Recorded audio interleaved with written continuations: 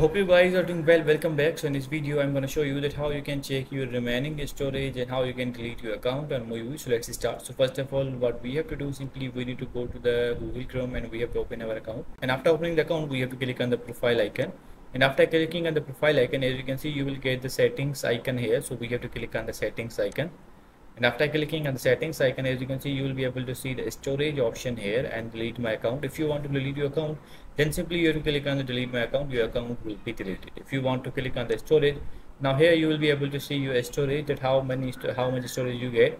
Currently we get 8 GB storage in a free if you are using the free one. If you need more storage, then you have to buy this, and the prices are mentioned here, like the 50 GB, 100 GB and the 500 GB. You need to pay these amounts for these storage. So in this way you can check out your storage, you can increase your storage, and in this way you can delete your account. So I hope you guys understand this video, that how you can do these things. So see you guys in the next video.